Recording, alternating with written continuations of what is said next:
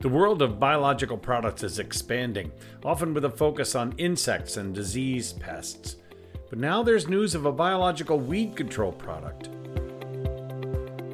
Welcome to Around Farm Progress, a podcast that looks at agriculture issues across the country.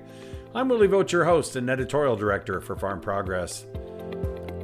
The biological market has been expanding rapidly, and many major crop protection companies are adding products with a bio-based history to their portfolios. Most of those are fungicides and insecticides, but what about weed control? We found a company exploring that technology too. Harpe Bioherbicide Solutions has identified a compound that works as a non-selective herbicide, and it can be paired with legacy products for even greater results. We caught up with Bill Buckner, CEO, and Chad Brommer, co-founder and chief technology officer, to discuss the tech. And by the way, Buckner had retired when he was tapped for this new job, and he shares that story too. Bill and Chad, thanks for joining me on Around Farm Progress. I wanted to talk to you about something pretty exciting you guys have at Harpe Bioherbicides, and that's the concept of a biological approach to controlling weeds. I mean, we hear about biologicals for disease and insects, but you've crossed a threshold into an area that I'm not sure anybody else is really doing yet. Chad, do you want to tell me a little bit about what you've created, what's going on there? Sure. Well, and thanks for having us. It's quite exciting for us too to be a part of this. Well, what we wanted to do from the beginning was find some products, some pathways that we could develop herbicides, which would come from natural sources. So that could be a natural chemical, it could be a natural enzyme. And what we found after doing quite a bit of work was that we could get some plant extracts, and that could be the biological basis for our herbicides. And so that starts us down a long path of development and screening what type of products can we use, that can be registerable as well as highly effective, and going through the different iterations and formulations. And that leads us kind of to where we are today, is where we've got series of products that we feel are very close to being deployable in terms of putting out in the market, either for organic use, which is oftentimes not something that you talk about with a herbicide that you're focusing in on true production row crop agriculture. But because they're plant extracts, we can formulate these and put the products together so that they are OMRI or organic certified.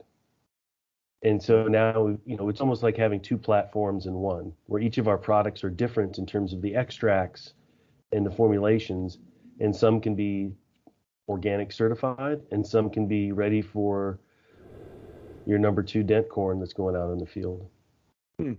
So the farmer listening to this is going to say, fine, that sounds really cool, plants killing weeds. What are we active on, or how does this work? Is this targeted to broadleaves or grasses, or is it a total control product? Well, we would characterize this as a contact with some translocation total control product. So not terribly different than when you think of glufosinate or Liberty, but instead of those being synthesized molecules that were discovered in a screening platform, we got these from nature. And in a lot of ways, nature is sometimes the best arbiter for some of these products. I mean, plants are fighting each other all the time. We just listened in on them a little bit, and we're able to put some of these pieces together. The crop protection industry has a long history of finding at least base ideas from plants. Obviously, pyrethroids came from mums, and even more recently, mesotrione started as a natural chemical, but it's a synthetic, so I don't want to confuse anybody there. So the idea has always been out there, but you've taken this a little farther. This is a real plant extract. You haven't synthesized a synthetic version of a plant extract, right? This is the actual plant extract. Yeah, that's correct. And it's not to say that we cannot or are not going beyond that. But again, the goal was to find some products that were highly effective, that were affordable, that pair well with other herbicides in the market, so you can put your tank mix, your premix together well, and be able to control weeds both post-emergent, and in our case, we can alter the formulation so that we have a highly effective pre-emergent or soil active product. Is that because of the additives? I mean, the carriers that are in it that make it different, or because the active ingredient is still the same, right? It's just the carriers, or how does that change from pre-emerge to post-emerge? Well, we have a series of different plants that we use for our extracts. And each plant, we can think of as, because they're raw extracts, we're sort of squeezing the juice out. Each one has its different set of active molecules that are in it, as well as a whole series that are not active in terms of herbicidal or plant weed control.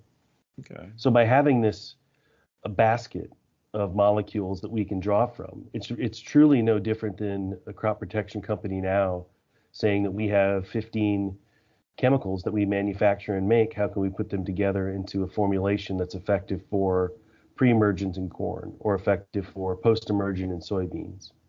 We're really taking the same approach that a corporation would, but we're doing it with these known sets of molecules that just come from a plant and not from a synthesis facility.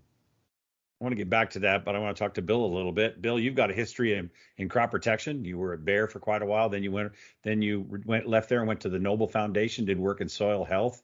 And then you retired and you're sitting there on your porch thinking about things and maybe doing some board work and consulting. And along comes this gang from Harpe here. Why did you think you should be a part of this? Tell me about that a little bit. Well, at the point of contact that I had was with a gentleman by the name of Aidan Conley, they led our seed investing round, and Aidan was looking for funds, and so he gave me a call and indicated that he has these guys that have developed this bioherbicide, and he described it as the organic version of Roundup. So obviously, when you hear something like that, it piques your ears. And so, I'm from Missouri originally, the show me state. So I said, well, Chad's going to have to come out and show me. So Dr. Brommer came up to my farm here in North Carolina, and he sprayed some weeds for me, some really tough ones, and it was highly effective. And the efficacy was amazing, and the time to kill was amazing. So I said, well, let's talk about this and what you guys really want to do with the product in your company. And Chad was graduating out of the formulation stage in his kitchen and looking around for some professional formulators in the country. And so I leaned back on a lot of my connections in the industry, and we put together a pathway of development, both from a field trial and field development perspective, but also market development perspective. And really we had the same goal in mind, which was not to build a company to launch a product and hire a bunch of sales reps and go on knocking on farmers' doors. We think the distribution model that's available today in the world is the best place to be. So our intent and purpose is to develop the product just as we would have done in BASF or Bayer, and bring this to the global multinationals or strategics, if you will, and actually divest the asset to them. But we're doing it in our capacity and what we want to see, and we're bringing them and we have a series of collaboration agreements with several of them that are ongoing, and so we'll continue to move the product through these different phases. But one thing about it, Willie, if I was back in Bayer and had the opportunity to review this project from our development people, I'd be giving it 2 thumbs up at this stage, just to keep going and investing. And it's really got a strong place in global agriculture, both the organic and the conventional side. So I'm just thrilled to death to be working with Daniel and Chad in this endeavor. Well, that's great. And it is exciting, as I said at the beginning. But I guess the question I'm going to ask is, what plants? What extracts? I mean, that's pretty quiet on the documents I saw. Can you tell me what plants you're working with in this botanical herbicide? I guess would be the best way to put it. Go ahead, Chad. Oh, can we talk? Yes. So there's our focus is on mentha species, although we do have other ones that we don't necessarily talk about. Right. So the unique thing about that is mentha is mint, and there's, I forget how many different varieties that are out there around the world, and they all produce a unique different set of active molecules. Mm-hmm. And just so happens that those active molecules are excellent at broad spectrum control of lots of different weeds, be it grasses and sedges and broadleaves. But as we started to do some of our work in the field, we noticed that we were doing a very good job on herbicide resistant weeds. And that all makes sense because what we're putting together is a set of molecules and formulations that there is no known, at least as far as we have been able to find, no resistance that's out there for these products. And so it's really, new sites and modes of action that we can put together in our formulation, pairing with existing products if we want to, in order to get, a really effective, fast set of weed control. Can you characterize the mode of action? I mean, we talk about our, PPDs, HPPDs and PPOs and sulfonylureas. Can you characterize the action in this product? Because it's not just one molecule doing the work, right? Yeah, it can be a little challenging to piece together what everything is doing in these raw extracts. But what we do know from some of our work and some other work that we've gleaned from other sources is what we're doing is we're solubilizing, making the membranes a little more loose. Oh. And by doing that, it starts to cause a series of cascades of problems inside the plant cell. And that's then we start to get into something similar to an HPPD action or a PPO action, where we're building up free radicals, we're building up oxygenated species. The plants lose turgor pressure, wilt really fast, and then they start to turn to brown as the chlorophyll can't be regenerated, and then they turn to black as the tissue degrades. Oh, that's pretty exciting. And then I would assume in the process of manufacturing this, you concentrate those molecules. It's not just the pure out of the field that you can ramp up the horsepower. Well, the raw extracts are, we're following the same process that the different people who grow mint globally extract their molecules from the plant. And that is the raw extract at the stage that we're using. So it is concentrated in that we're not just, squeezing it out of one leaf, but we have not doubled down in terms on that type of concentration yet. Okay. At least in the products that we're currently screening. And I think that lends itself to some of the excitement from our side, as we have a product that we feel is highly effective. It works on herbicide-resistant weeds. It works on broadleafs and grasses, which is great. We also get our soil activity depending on how we put our formulations together. And we're taking the successive steps from the raw extract to continue to drill into what would the stripped down version look like. Just the effective molecule or molecules that we want to use. We've got some really exciting things. We've got products that we mentioned that are very close to being marketable products. And we're only really in the first couple of stages of this in terms of how far we can go with it in order to continue to build it out. Good. I'm thinking of a farmer right now who's listening to this and wondering about it. But this stuff works in my traditional sprayer, right? I can mix it. Since it's a plant extract, it's not a living product. It's not a bacteria or a fungus I need to keep alive. It's a chemical, right? So I can mix it with other chemicals and I don't have to worry about that. I can just go out and spray. Yeah, and I think one of the great ways to relate this, when I went home this summer to visit my family, I had some of the products shipped up to Iowa, and then we ran around with our pump-up sprayer and sprayed Harpe by itself, and then we also mixed it with some other products to take care of all the weeds around some of our buildings, and it worked great. I mean, it's working in a pump sprayer. It was shipped there. It sat in the garage for a week. There's nothing fancy or special that we have to do to package, formulate, or ship these products, and that's great because it is really difficult when you're working with things that need to be alive.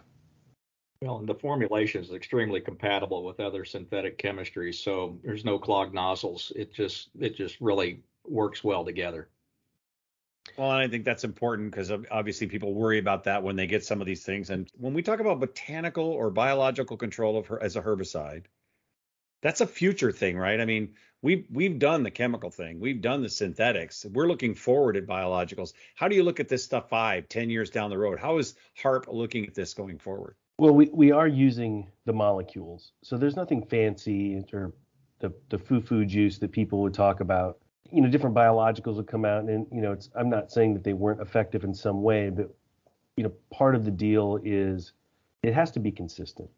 If I choose to pay for this product, I want to know within a certain parameter it's going to work. If I apply it right in the right conditions, again, not at midnight on 1 foot, with your sprayer on 2 wheels instead of 4, it has to work throughout the growing season. And as Bill mentioned, that it really formulates well and pairs well with a whole series of the top 10 chemistries that are currently used for herbicide control.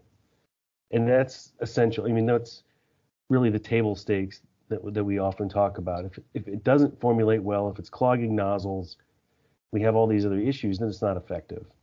And so we're fortunate we've got an excellent group that we're working with in Georgia, CJB Technologies, to help us take the next several steps in formulations and formulating. This is a pretty active product, right? I'm thinking about some new sprayer technologies.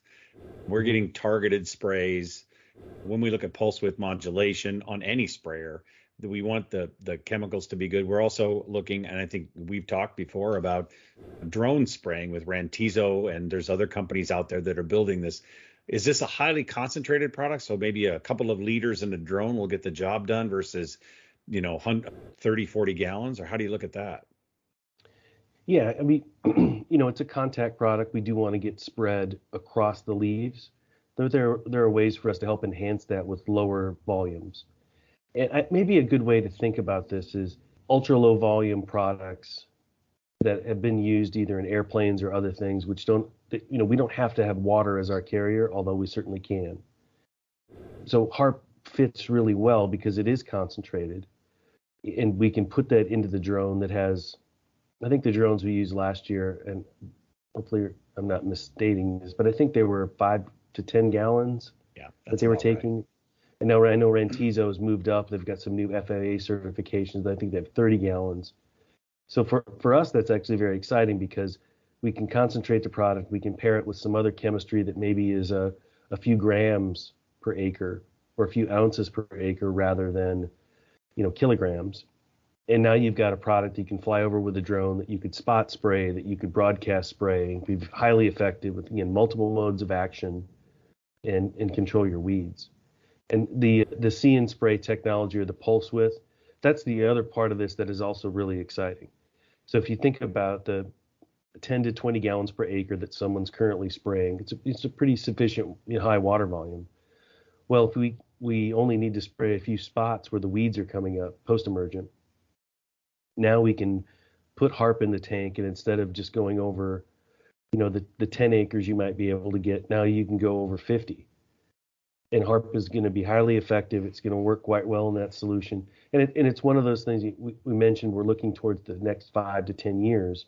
That's some of the work that we're doing, is that we're actively looking at how will this work in a pulse width system, in a spot spray system. That's why Rantizo has been a great cooperator with us doing those tests. What do we see? What are some of the issues? How do we work around that? How do we create a formulation that could be specific for emergency weed control? You have escapes in your bean field. Can you really drive through there and spray it? Do you need to get a crew to hack it out? Can I get Rantizo to fly it for me? That's what from our perception, that's what growers are looking for, is that I'm going to continue to have escapes and problems. There's resistance is going to continue to develop until we use something like Harpe to help knock it back. Well, and then if you have the other side of that story, and I mean, Bill, you probably concur with this. Yes, we're going to get the resistant weeds, but by the way, it's a botanical, it's a biological. It's, that there's a story farmers can tell us as they keep ramping up their sustainability message, right? Absolutely. I think, all the way from the production of mint and building this circular economy, so to speak, because you harvest the mint, you distill the leaves, and then it goes right back on the field. So farmers that are growing mint can also turn around and use the mint. And so there is a lot of soil health benefits that go along with that.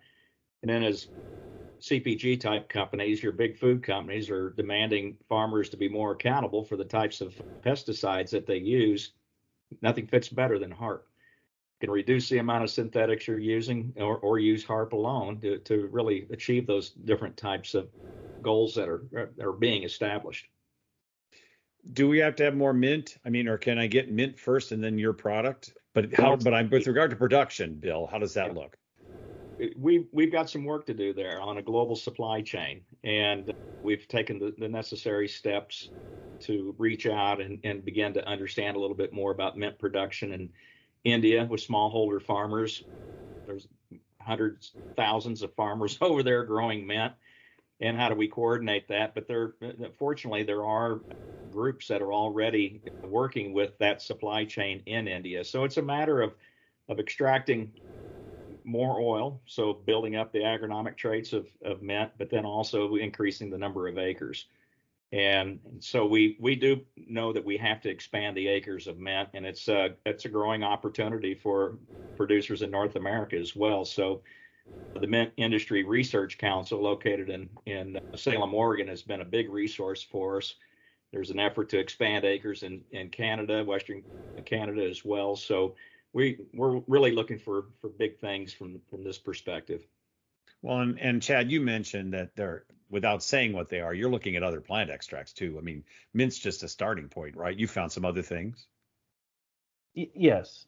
Yeah. And I think what we often get when we sort of introduce the products and what they can do in the time lapse and all those things that people are really fascinated by is they make the assumption that it's one product or it's one thing and we just dump other things into it, other herbicides, if you will. But the fact is that it really is a platform.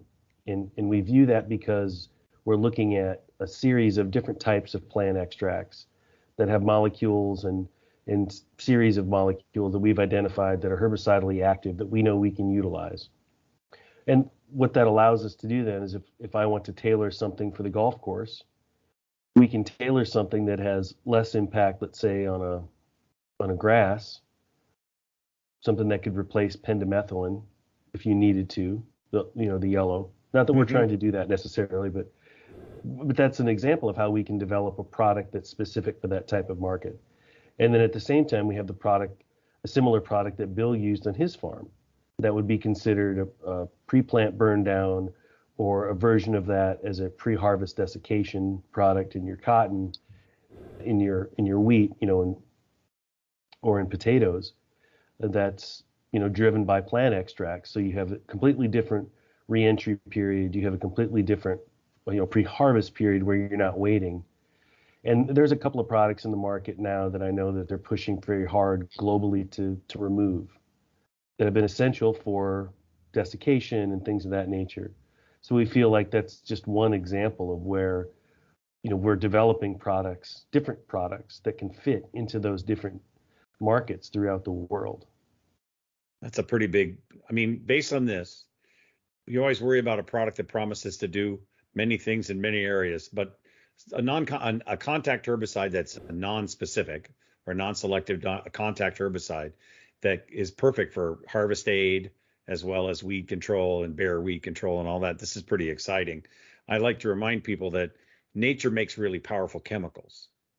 You're just finding a way to put them to work in a good way, right?